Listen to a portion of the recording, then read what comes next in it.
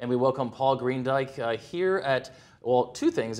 TIA's annual board meeting, or one of their board meetings here at TIA headquarters, and also here in our TIA Now studio. Of course, Paul is the Vice President of Mobile Core and Network Services at AT&T. Thanks for being with us. It's great to be here. Thanks. Well, I want to ask you a number of questions about AT&T's 5G roadmap, AT&T's 5G field trials. But I first want to ask you about your role at AT&T. You've been there for several decades. You have a very, and I call it a ubiquitous role at AT&T as far as building out network virtualization and mobile core. Can you briefly talk about that? Sure. So my role, I'm responsible for our mobile core and network services development. So what that encompasses is basically AT&T's, anything that's not on the radio access side of mobility I'm responsible for its development. So all the signaling and all of the capabilities in the data centers and getting the traffic to the internet, et cetera. I'm also responsible for the IMS core. So pretty much the rich communication services, anything that's happening in a VoLTE call or a video call is all the network services and network functions I'm responsible for the development and design of those. Now, I mentioned AT&T's 5G roadmap. It really details sort of the dynamic or relationship between network virtualization and 5G-related products and services. Can you talk about some of those roles that it plays? Certainly. Network function virtualization really is front and center for 5G. So the role that I have on the core side is really why. So I'm kind of in the thick of virtualization because the core is where it's easier to virtualize the network earlier. And when you virtualize, some of the benefits of virtualization for 5G is that you won't need the rip and replace that you had with LTE, right? You used to have to rip a network out and replace it. Well, you don't need to do that in a software-based network, right? You can spin up new software. Virtualization in 5G will give us agility and efficiency, so we can very quickly spin up new services and new capabilities. Virtualization will also be important for things like network slicing.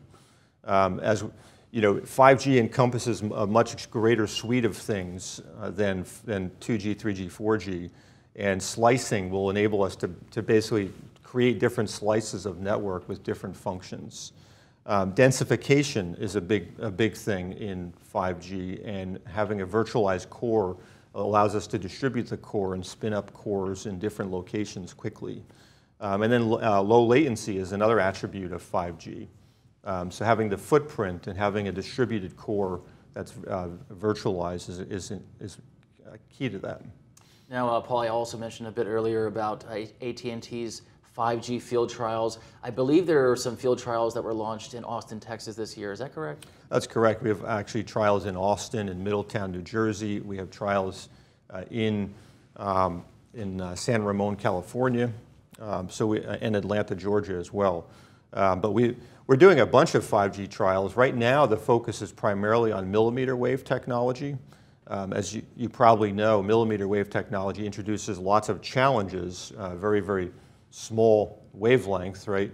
So what happens is we need to study the effects of foliage on trees and weather, snow, rain, ice, et cetera.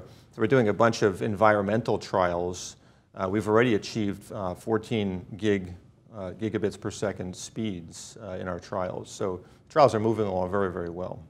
I want to talk about some other areas that AT&T is working on with respect to 5G technologies. You're working in your labs currently with Ericsson and Intel on some 5G technologies, including the Internet of Things and applications surrounding that, 4K video, virtual reality, robots, self-driving cars. Can you sort of touch on some of those?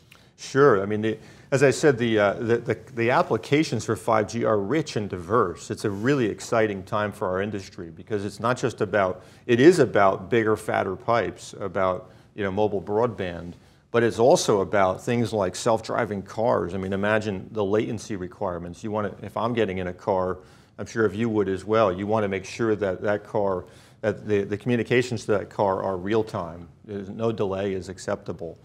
So that's a different attribute of a core and of a mobile network than is typical. But then you have the other dimension, the Internet of Things, where you have literally tens of billions of things that will be connected to the internet with sometimes very, very thin requirements on the network, so that they need a different set of requirements from the same 5G network, right? So the requirements are very diverse, so there's just a couple examples of the diversity of requirements in 5G.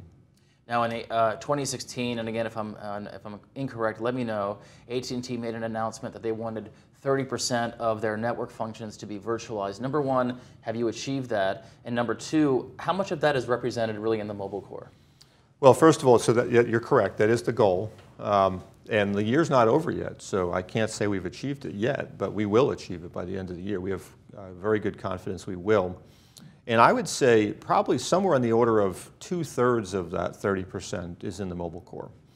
It's a very significant part of it. Mobility is a great place to start this virtualization journey.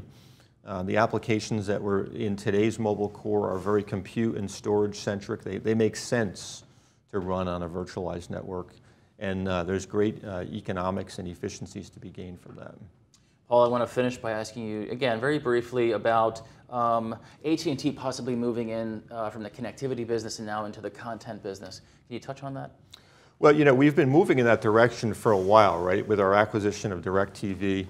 It really makes sense, and we believe the combination of content and mobility makes a great amount of sense.